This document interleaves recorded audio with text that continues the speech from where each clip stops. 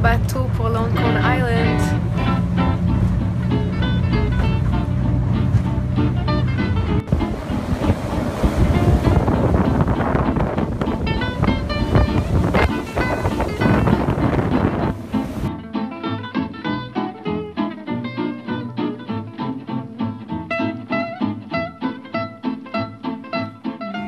Une jolie vache vient de passer. Une autre vache dans le camping.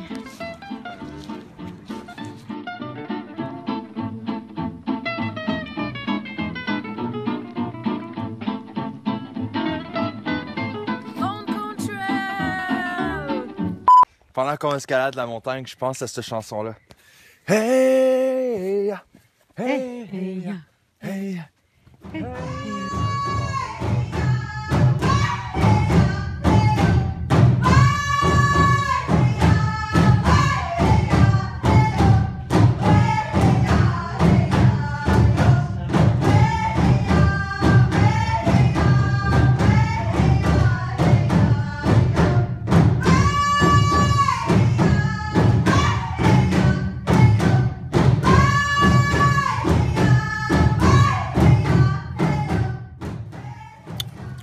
Collation gratuite dans la forêt. On est tellement haut que les nuages commencent à arriver dans la montagne. Des commentaires, Mayuya? Je m'attendais pas à ça. C'est vraiment à pic et épuisant. Mais c'est beau.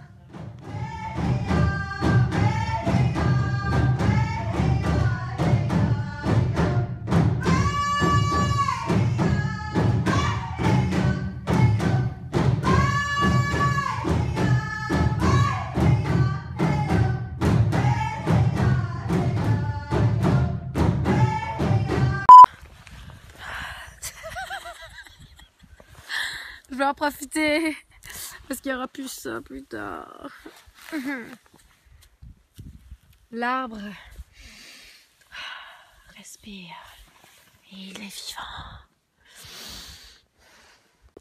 On est arrivé, je vois la pancarte au loin. Au revoir Lone Cone. On est déjà du bord de Tofino, il n'y avait juste plus d'espace pour filmer. Mais on a passé en bateau et tout là. Il est 8h30 environ. Puis on s'en va déjeuner avant de repartir à 10h30 pour Victoria.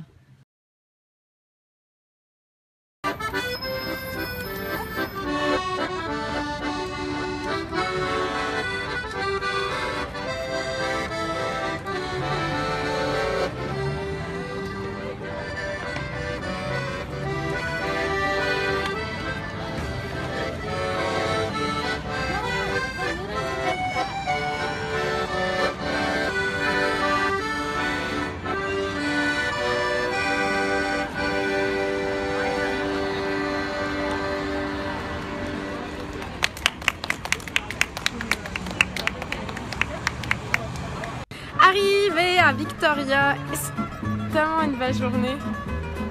Soleil, puis on entend les mouettes, on est sur le bord de l'eau. C'est vraiment beau ici.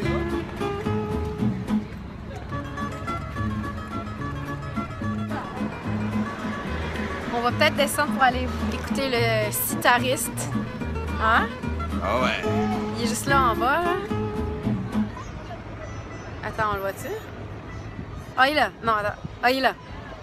Il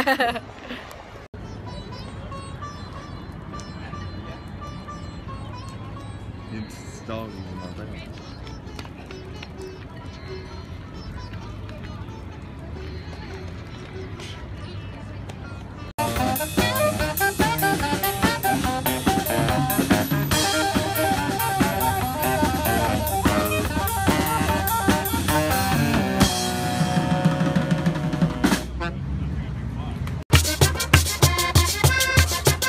Ok, on est juste trop chanceux.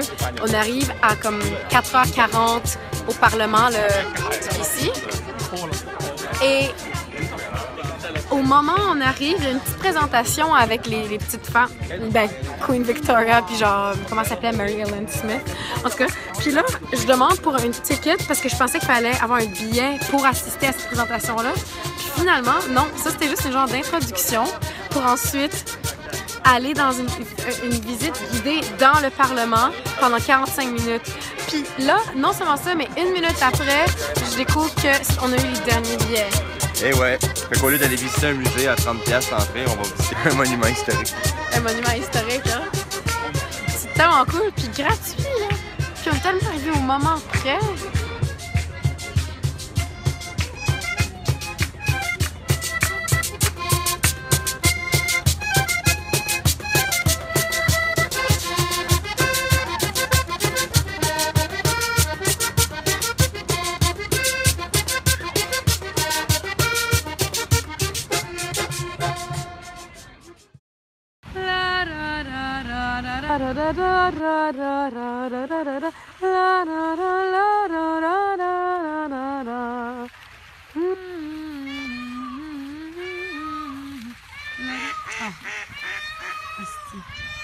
Qu'est-ce qui fait ça?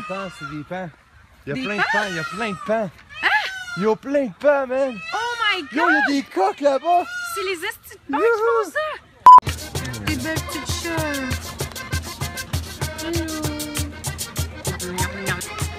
Pauvre Anne! Pauvre Anne, elle a l'air vraiment triste. Il est tellement... Oh! Des grosses dingues. Lunchtime.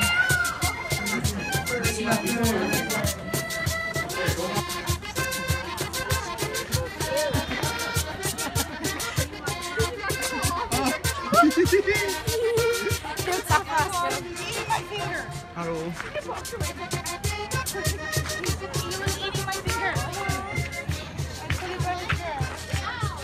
Oh, il est juste beau. On arrive au totem le plus long au monde, 127 pieds et 7 pouces, fait par Mungo Martin, David Martin et Henry Hunt. Mile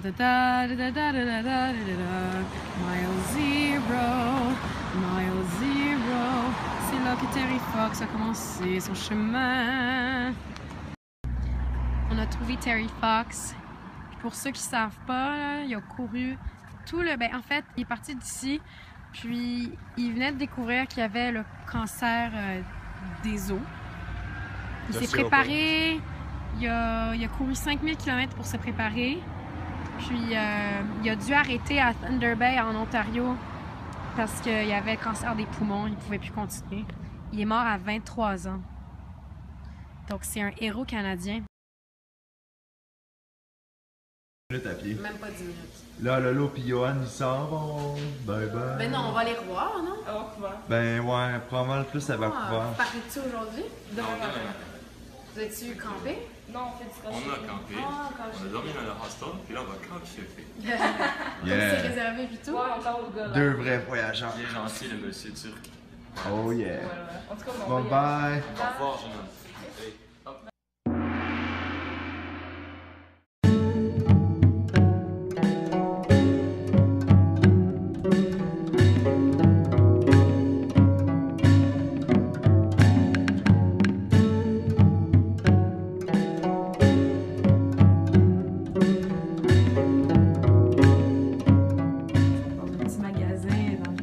C'est vraiment mignon.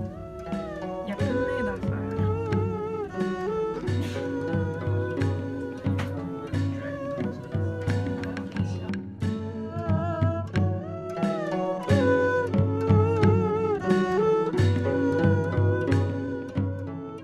Il semblerait que l'allée ici présente était une allée dans le temps où il y avait bien du gamble, de l'opium, un paquet de trucs pas catholiques. Il semblerait aussi que plus loin il y a une place qui s'appelle Dragon Alley, une autre place à voir. Là aujourd'hui il n'y a plus vraiment de bar à opium, mais plus des funky shops comme ils disent, des locals ici. Des petits magasins fashion, du linge pour les femmes. Puis excusez, ben c'est pas mal ça. Ce que je sais, c'est qu'au bout de la fameuse allée, on arrive plus dans le Chinatown. Même si on y est déjà, en théorie. C'est à voir.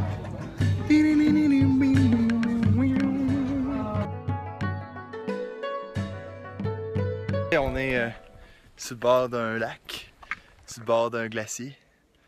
Puis le lac est à peu près 1600 mètres d'altitude. Ça nous a pris 2 heures, 3 heures à se rendre ici. La vue était écœurante.